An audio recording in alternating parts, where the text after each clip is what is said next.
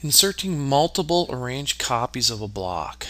We can use the M-insert, which is for multiple insert command, and we can then put in a number of rows and columns of the item. This one we have to type in M-insert, and we type that in, hit enter, and we say name the name of the block.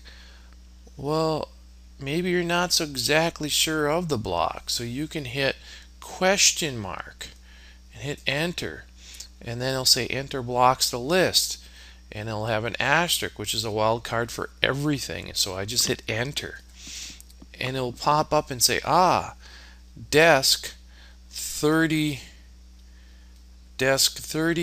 60 times desk dash 30 x 60 inch.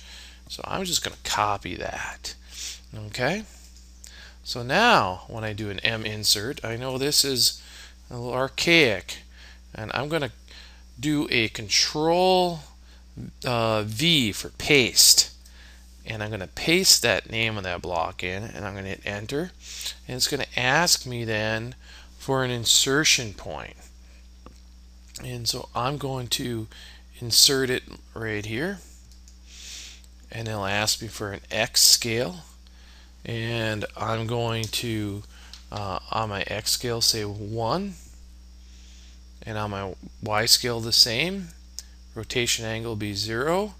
Then it's going to ask me for the number of rows, and in the number of rows I'm going to say 3, and I'll say for the number of columns I'm going to say 4.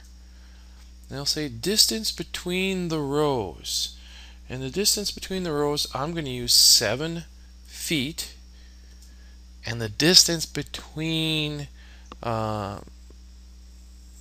let's see, there's a number.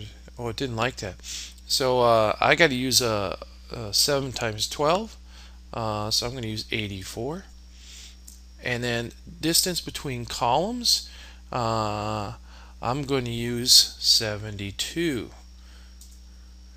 And now I've created an array of these blocks.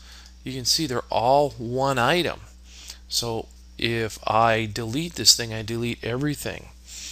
What's nice, I can select this M insert array, right click and go to properties, and in the properties then I have the number of rows and the number of columns listed here.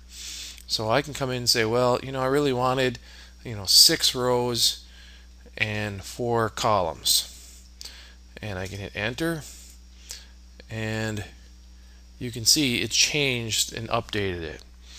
So the bad part is it's all one item, but the good part is it's all one item. So inserting multiple arranged copies of a block.